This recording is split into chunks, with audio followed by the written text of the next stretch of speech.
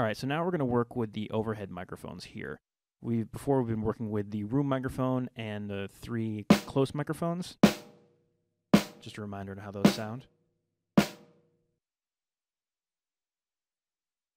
Add in the overhead microphones. This is going to give the sample some stereo imaging here.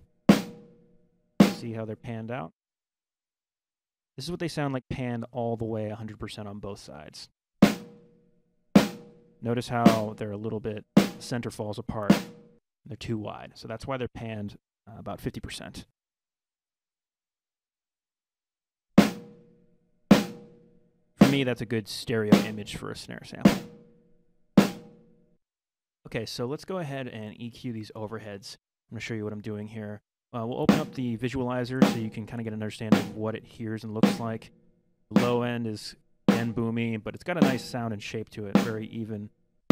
So we're going to use the quick grouping feature to EQ both overheads at the same time.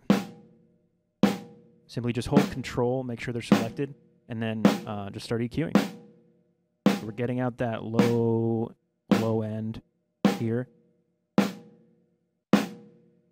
In this high mid-frequency band here, I'm going to adjust this down to the 700 hertz area and just start cutting a little bit. Again, it's kind of that concept where I want the snare to cut through more with the close mic, so I want to reduce those frequencies in the ambient microphones overhead. Next in here, I want to bring this up a little bit to match our spot microphones, so we're going to increase the gain on the low mid band. It's already at a place that I kind of like, so here we're just going to bring that up to about +3 decibels. Maybe between +3 and +6 here.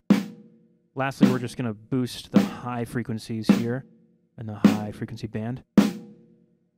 Again, this is in the high frequency sibilant range here, so it's going to give it a nice crack.